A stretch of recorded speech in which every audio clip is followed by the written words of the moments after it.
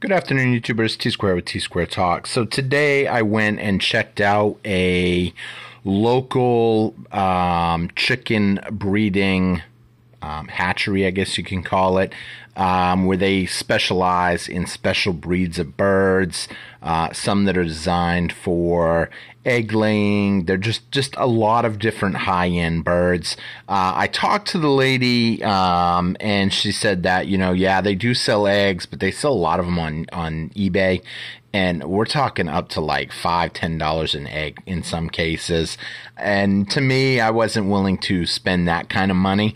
But after I got talking to the lady said, if you're not really concerned about purebreds, she said, I got a bunch of eggs. I'll give you a deal. I actually traded the lady, because you guys know how I am when it comes to money. I try to promote kind of the use of trade, barter, the use of silver, gold specifically amongst everywhere I go. I actually just had a conversation about this the other day about, a lot of people will take silver for something instead of money.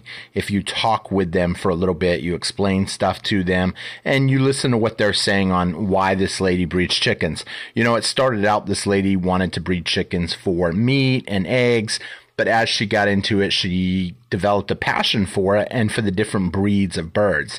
And then the purebreds start coming in. So after talking with her, she gave me an amazing deal.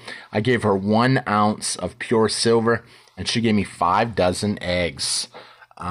I did say I don't plan on selling chickens. I like chickens because they're fun.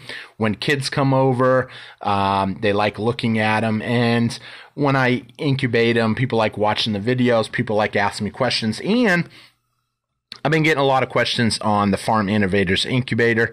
It's that time of the year where everybody loves chickens and people want to get into it. So this Farm Innovators Incubator has actually been sitting in storage now for basically about 5 or 6 years, 5 years, I'd say probably. I haven't used it, but I put the use into it when I had it. When I had this baby up and running, I would do it basically. I'd run a batch every month. So questions that I've had come up are these caps. So there's a cap here that should be here, a red cap that has gotten lost over the years in storage. Should have been another one here. I don't have my candling flashlight anymore. I don't know where it went. And usually there's little breathing holes, as you can see, right under here. They're small breathing holes, but here's why I have the 4 holes taped up. I don't have my caps on here. I'm going to be putting tape over this. So the question comes up, hey, my humidity ain't what the book says.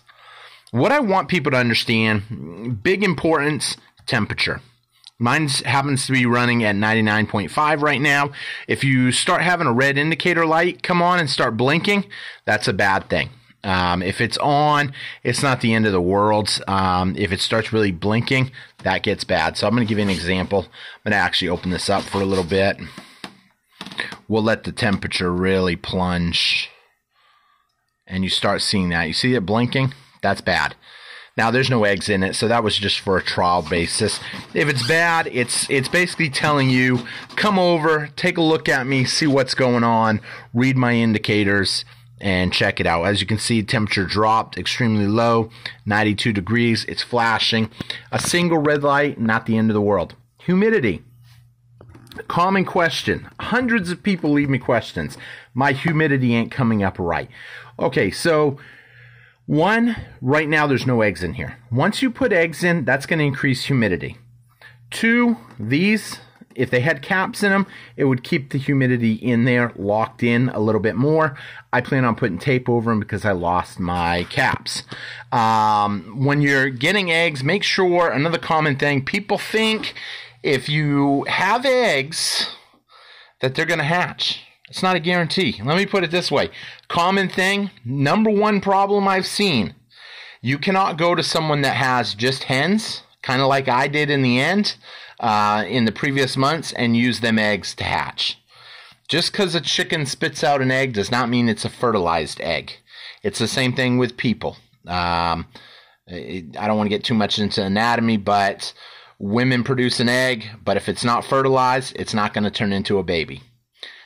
Here, egg, if it's not fertilized, it's not going to turn into a baby chicken. So with that being said, I got to say that because it's a common mistake that I've seen with a lot. You would be surprised how many people. It's nothing bad. If you didn't know, there's a lot of questions out there that people don't know.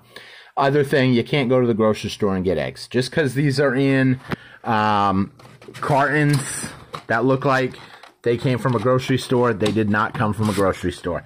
This came from someone's backyard, a big backyard hatchery, and she's got hundreds of purebred birds. And so I got some eggs, and I said, you know what, we're going to run it. I'm going to run it. I'm putting 42 eggs in today, and I'm going to show you guys that this incubator still works great, even down the road, if you take care of it. If you throw it in, you're breaking the glass, you're cracking it. It is made out of styrofoam with an outer plastic hard covering. Over time, you can beat it up. I've seen people leave them outside, not really take good care of them. If you take care of them, these things will last, in my opinion, a very long, long time. So with that being said, I'm going to pick out some eggs. Now, as you can see, I've got 5 dozen eggs here. Only 42 of them are going to make it to the incubator. The rest are going to make it to the kitchen refrigerator and to the breakfast table later in the week. Do I feel bad doing that? That's what they're for. These are not necessarily purebred eggs. These were whatever eggs. When she gets extra eggs, what do you do with them? Well, I mean, they make it to the dinner table. So some of these, now I'm going to cherry pick, though, my eggs that I am going to put in here. I like big eggs in the morning when I make my omelets, and therefore I am going to take the big eggs and put them in the incubator. When people get eggs, generally when they're fancy like this, cool eggs, these are called Easter eggers, people like that. They like that look. Big brown eggs, people like that. Even if they're big tan eggs, they like that. Little eggs, can you imagine you buy a dozen eggs and they're just these little tiny ones? Not as important. So, tiny ones probably ain't going to make it. But when you guys see all the different chickens she has, I do plan on doing a video at her establishment. We spent the better part of an hour, 2 hours chit-chat, and I tried doing a video and my camera died. I shoot a lot of my videos when I'm away from home on camera, and my camera died. My video phone died, and that was the end of it. So with that being said, we're going to put some of these eggs in here. We're going to get them started. Make sure you check your eggs. Don't wash your eggs. A lot of people want to wash their eggs before they put them in. Do not wash them. Try to pick clean eggs. If they've got poop all over them, it's part of chicken raising. Don't use those eggs. Wash them off and put them in your refrigerator, and that's it. Little soap and water ain't going to hurt them. Some people ask me, do you have to refrigerate them? You know, these have been out of refrigeration now for the last day or two. No, you don't have to refrigerate your eggs. In fact, Americans are like the only people, I think, in the world that refrigerate their eggs. I actually learned this from YouTube videos. And what I mean by that is I posted a video and someone commented on it. And when she told me that, I could not believe that. And so I put it to the test. I took a dozen eggs. I put it in my kitchen cabinet, brushed them off. I didn't wash them. You can't wash them. Once you wash them, you have to refrigerate them. I put them in my kitchen cabinet, and every week I ate 1 egg until I got to the point where I didn't feel comfortable. On the 7th week of non-refrigeration, my 7th week egg floated. So I was not prepared to eat that egg. And after that, I learned if you're rotating your eggs, you don't need to refrigerate them. Now, if you're buying store-bought eggs that have already been refrigerated and washed, you got to refrigerate them. In some countries, they don't allow people to wash their eggs before they go to the store because they know they're not going to be refrigerated. So that's some important notes for you guys to think about and give a little thought to. So let's get this incubator filled up. When you do fill this up, I'm going to pull out 1 egg for a demonstration real quick. Try to keep your larger side on the top, just like that. Smaller side at the bottom. That's because that will give the chicken's head more room to develop on the top and easier for him to get out when he goes to get out. If you put it upside down, yes, the baby chicken, when it's small, will develop the other way, but eventually its head and upper portion of the body will basically, it can get stuck in there and give them a hard time. So you want them to have the best advantage going into it. We're going to do a bunch of videos on this incubator. I've got a ton of videos up, a playlist dedicated specifically to farm innovators. They are and have always been my #1 incubator and incubation supplies. They're a great company to work with. I firmly believe in their product. This happens to be a model 4250. It's been a while since I pulled it out, but I think we're going to have a lot of fun with it. We're going to do a bunch of videos. We're going to get some beautiful birds. And with that being said, I'm going to get these loaded up.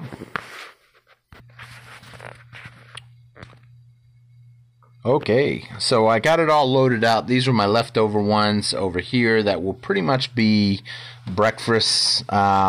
These are the ones that I chose. I tried to choose a variety of different colors. Mostly I took the bigger eggs though.